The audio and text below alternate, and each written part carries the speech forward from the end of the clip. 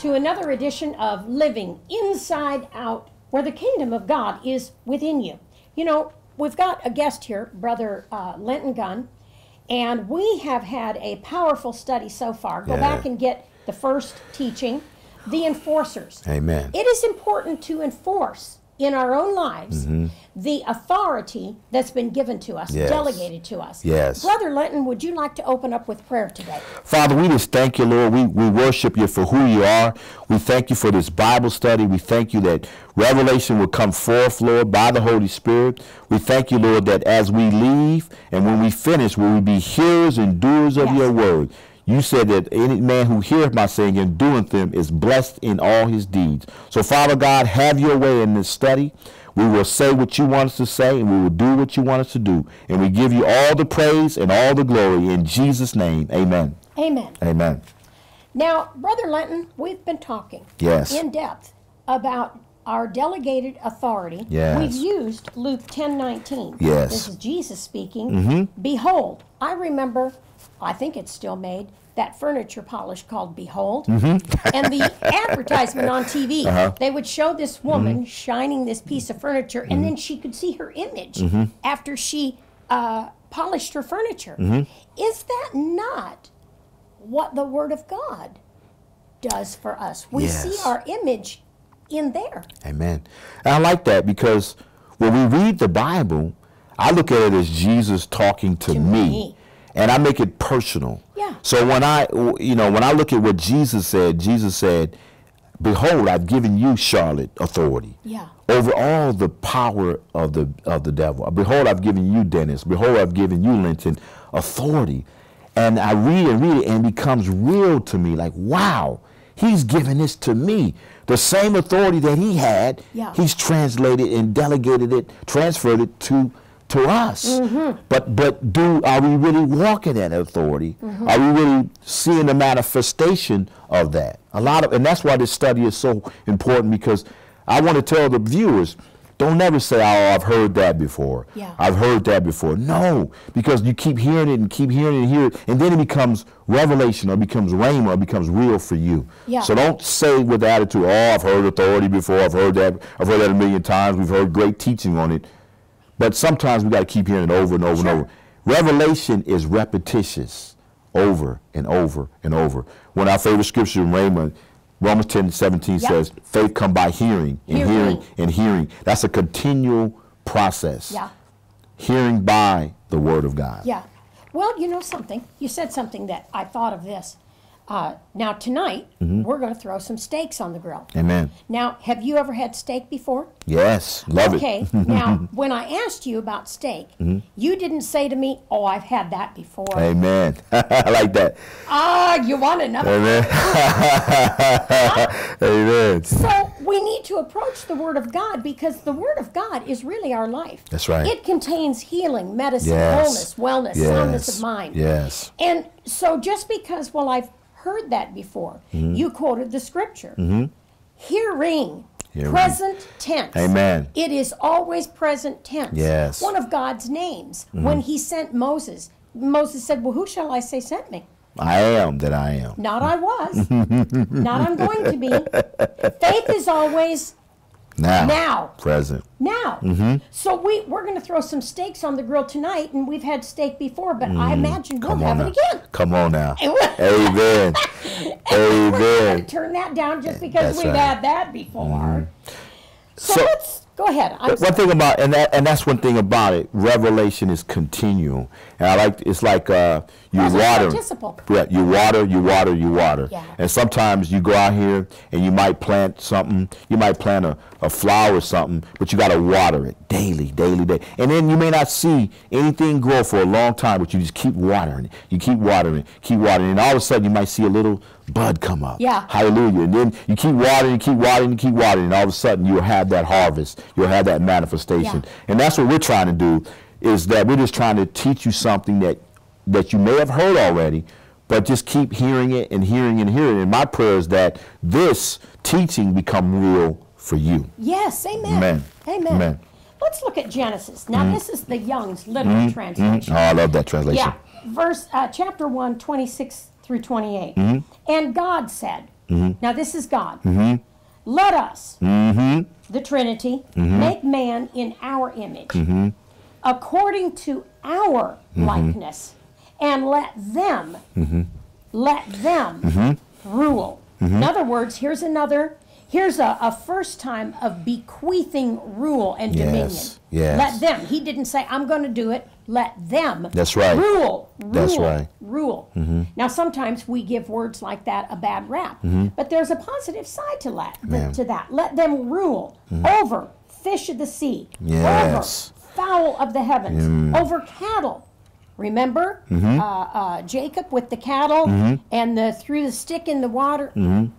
What was that? Well, dominion. Working for Laban. Working for Laban.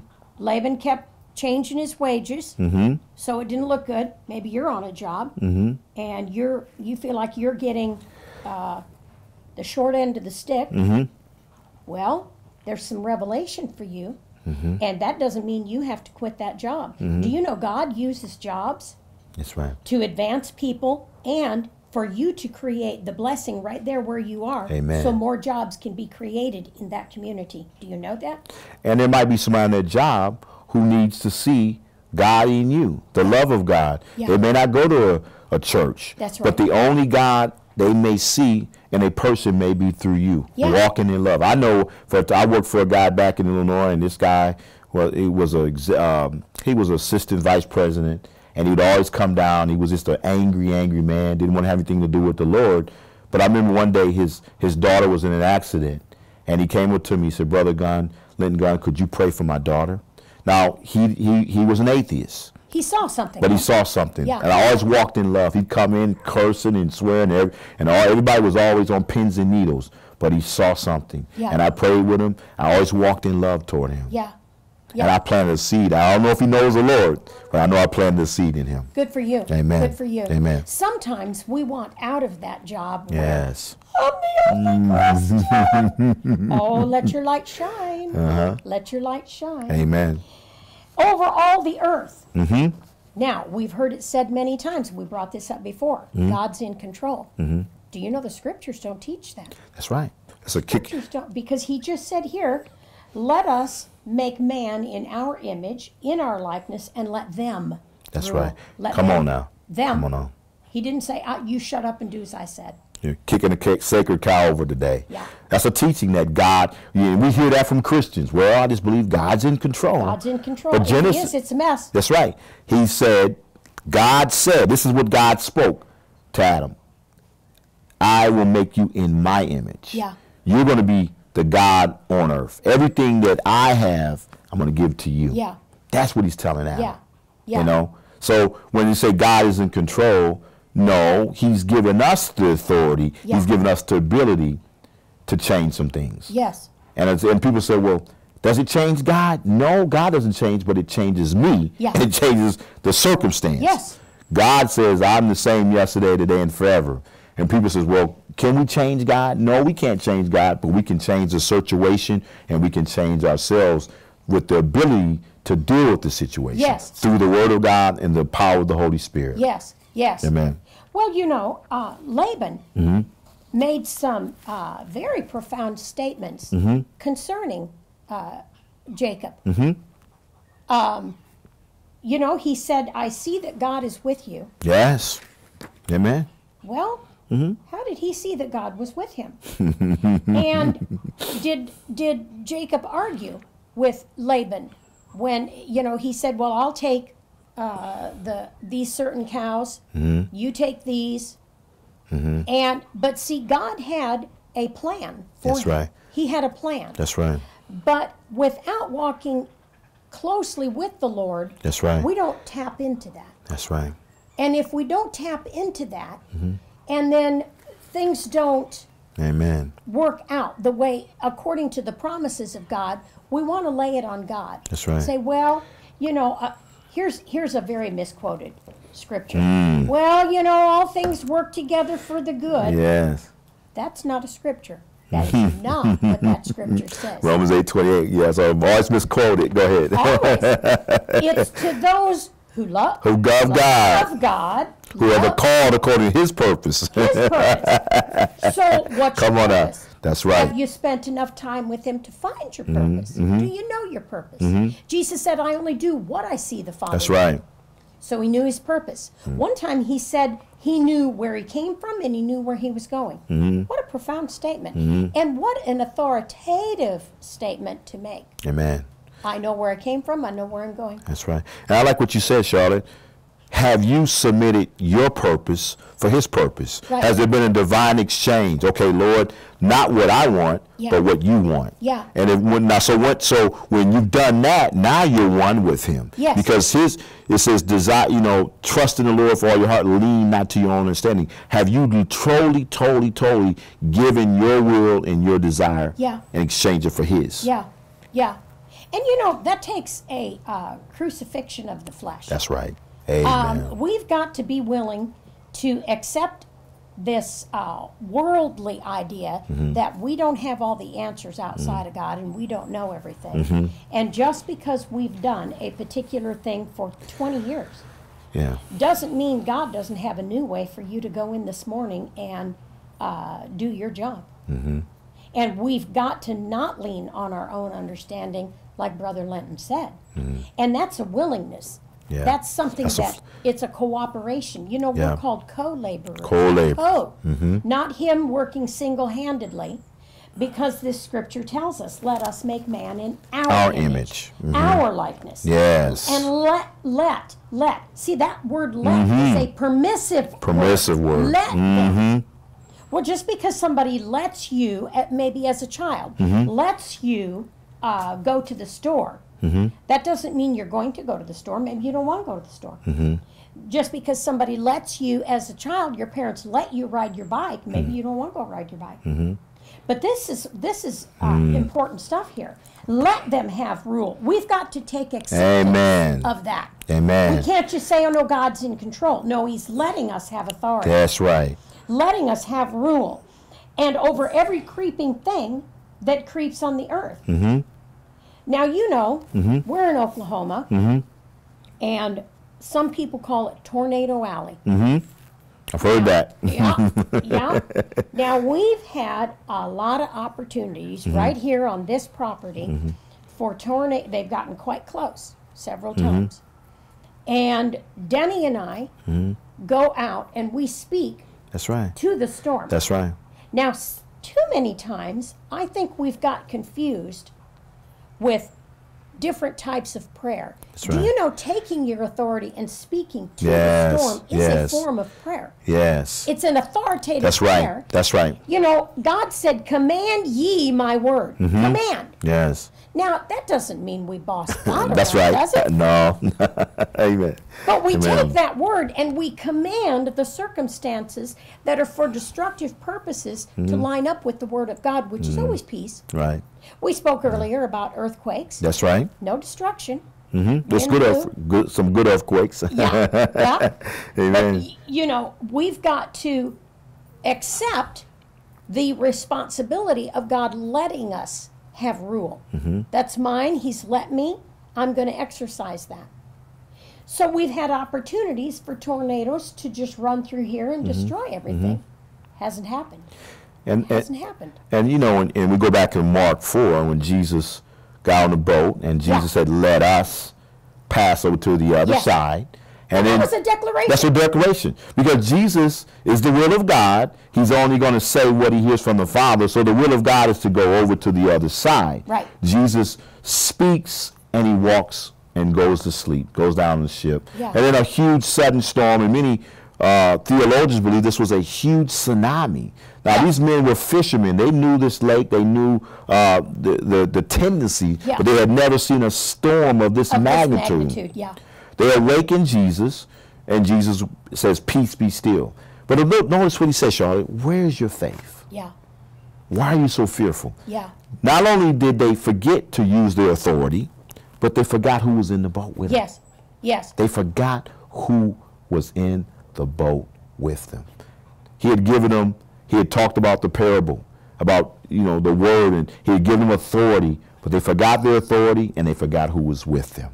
Well, something else that they overlooked. And this happens a lot. As we were saying earlier, we've got to approach the Word of God as though we're hunting. Yes. We want to find something. Yes. And so they forgot, first of all, their spiritual authority. That's right. And watching Jesus, because he first spoke to the unseen realm. That's right. Amen. That's the first realm he spoke to. That's right. And so that's really what we do when we speak to the tornado. That's really what Jesus did when he, in the Gospels, when he asked addressed the demons in this man, and he said, what is your name? That's right. He wasn't asking that man. That's right. I need to see some identification here. He wanted, what's your name? He spoke first to the unseen realm. And oftentimes, as enforcers, God has made us enforcers, we get trapped in fighting people. Yes. Rather than fighting spiritual wickedness in heavenly places. Amen. And we don't take authority in the unseen realm. That's right. And we wonder why things don't change here. Yes.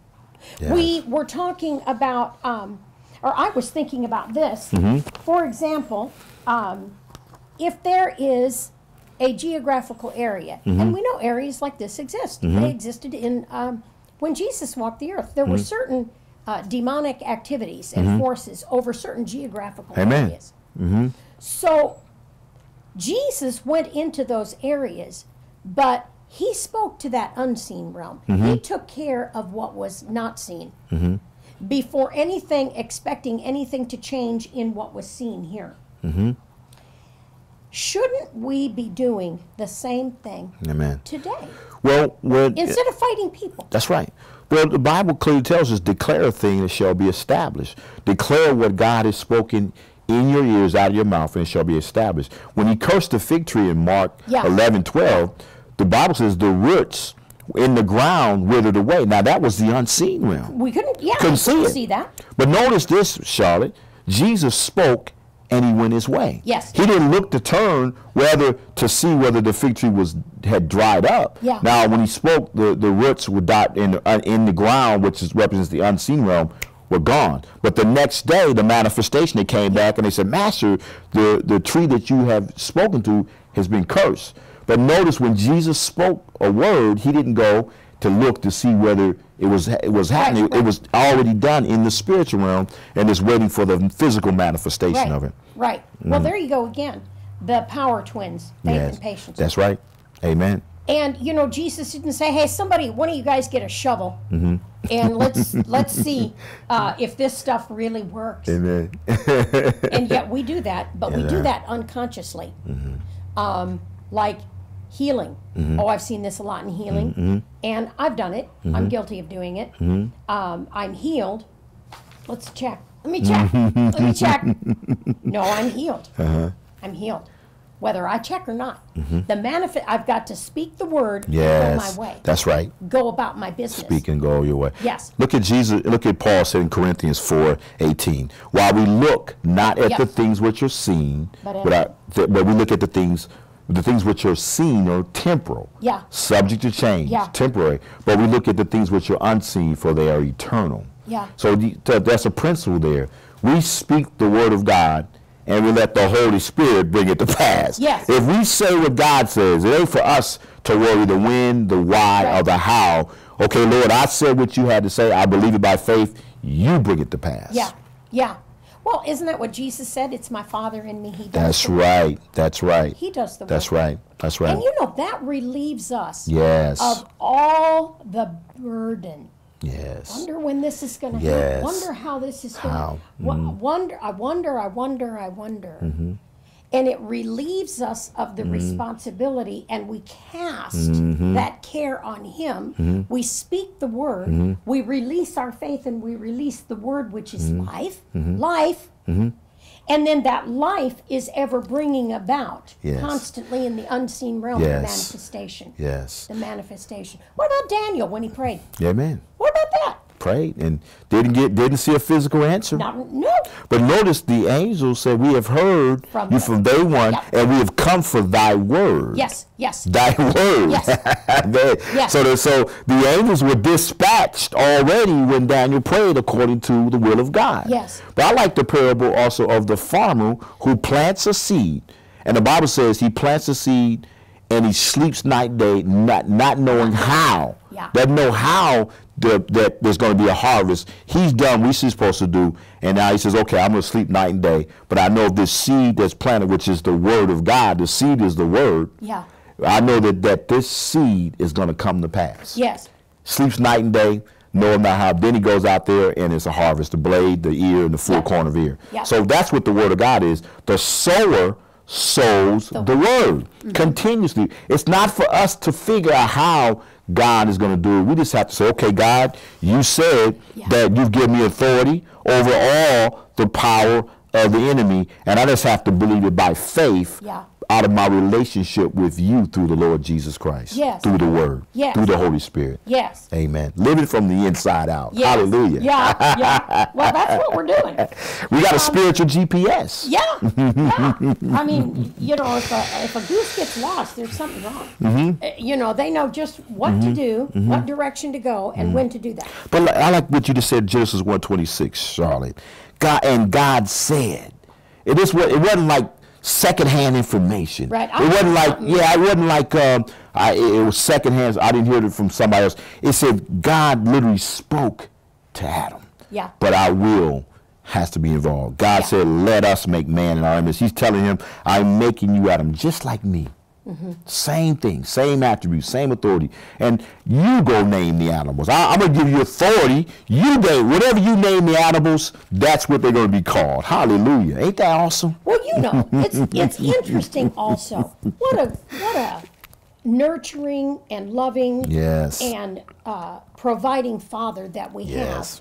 He created everything before Adam. Yes. So that Adam would have all this stuff. Yes. All these things so that there would be no toil involved. The creation wouldn't be left up to Adam. And so God brought these things to Adam already created. And said, what do you want to call them? What do you want to call them? What do you want to call this? What do you want to call your life? What do you want to call your job? Yes. What do you want to call your ministry? Yes. What do you want to call yourself? What do you want to call yourself? Ain't that powerful? He gave him authority. Whatever he said. Yeah, and he trusted his word. I remember the Lord told me, he says, it is what you say it is. It is. Life and death are the power of the tongue. Yeah. So Adam had the ability and the authority. And God spoke directly to him, the relationship they had. Ain't that powerful? Well, there's a principle involved there. God doesn't override our free will. That's right. Whatever you choose to call it, he's not going to say, oh, no. That's what your life becomes, what you choose to call it. That was the names of these animals, was the choice that Adam made. That's and right. God didn't get into contention with him over that. He honored Adam's word. And I look at that whatever God told him, Adam did it, but God didn't go back on it. Right. He said, okay, you want to name this animal a tiger? It's a tiger. Right. Whether I agree with that or not, it's what you say it is, Adam. Ain't that powerful? Yes, it whatever is. Animal, whatever thing, you want to call this a river, you want to call this a Nile River, we'll call it now. Whatever you say, I will back it up. Yeah. And that's what authority is, because it's not in us, it's who backs it up. Yes. Hallelujah. We got the Holy Spirit, we got the Father, God the Father, Jesus the Son, and we got the Holy Spirit. Our authority is because of who is backing it up. You made the situation about the policeman. The policeman has a badge, but he has the authority of the state of where he is. Yep. He has a local city to back up what's on that badge. That badge in itself can't stop a car. That badge can't stop a truck, but it's the authority. It's who's backing up that badge. Yes. State of Oklahoma, yes. The city of Broken Arrow, the city of Coweta, wherever we are, it's the person or the persons behind that badge that is backing up, that's giving him authority to do what he can do, to enforce that law. Well, isn't there some sort of, there's got to be something in writing, a contract. Amen. There's got to be a licensing. There's got to be tests that are taken. You don't just go in today and say, you know, I kind of like that policeman stuff. You know, I want to do that. There's certain requirements and principles. That's right. That have to be met. Have to be met. Yeah. The same with the Word of God. Now, maybe, for example, you're broke, financially broke, okay? Sow some seed. Amen. Get that principle of sowing and reaping. Mark chapter 4. The entire kingdom of God is based on that one principle. Whether it's sowing money, whether it's sowing kindness, whether it's sowing hospitality, it's sowing and then reaping. And it's expecting that, for example, when you put your money in an offering, don't ever look at that bucket again like, well, there that goes. Oh, man, that's gone. Hoo-wee. But no, it's planted. That's right. But you look in Galatians 6:7, he said, whatsoever man soweth, which means continually, that also shall he reap. So we go back in Genesis, we see that seed time, every seed produces after its own kind. So the principle of seed time and harvest goes back to Genesis. Yes. But a lot of us have been taught incorrectly on it. And also, too, they haven't gotten revelation on seed time and harvest. Oh, here we go, the money preacher. They want my money. They want my money. But planting in good soil and waiting, faith and patience for the harvest, God's word is going to produce what it says it's going to produce. Of course. Because the Bible says that the word of God is the incorruptible seed. Yes. That liveth and abideth forever. God's word is incorruptible. So the God's word is going to produce exactly what it says is going to produce. But has it become real to you? Has it become personal to you? Have you received it by faith? And do you receive it by faith and patience? Yeah. Amen. Yeah. Well, the incorruptible seed. That's right. Where there's no corruption. Oh, none. When you, for example, plant a financial seed, you take that seed out of this corrupted world system. Good teaching. And you plant that Amen. in a system without corruption. So you can expect your harvest to come without corruption. That's right. You won't have to lie. You won't have to manipulate. do evil behind the door. Yeah. Manipulate. I tell you, manipulation is as witchcraft. Yes. And if you're caught up in that, you need to stop it. Yes. Just right now, just make up your mind. I'm not going to manipulate somebody to get something. That's wrong, and that's as the sin of witchcraft. So we don't do that. But we take something that is subject to this corruptible system that we live in, and we plant it in an incorruptible system. Yeah, come on now, teach it. And we can expect, because God says, I magnify my word above my own name, then we can expect for a harvest to be attached to that. We don't just, well, there it goes, it's gone. I wonder how I'm going to pay my phone bill. You're going to pay your phone bill and more. And more. Well, we're going to close for today, but we're going to come back. Yes. And we're going to continue our study in the enforcers. Now remember, living from the inside out means you have a conscious awareness of the kingdom of God within you, and you allow those principles to dictate to you decisions you make, the things that you do, even as to the timing when you do certain things. You know, Jesus was very particular when he did things, when he, you know, a certain time when he did things. He didn't just run and heal Jairus' daughter. He didn't just drop everything. When, what's his name was in the tomb. He didn't just say, oh, wait, I got to go right now.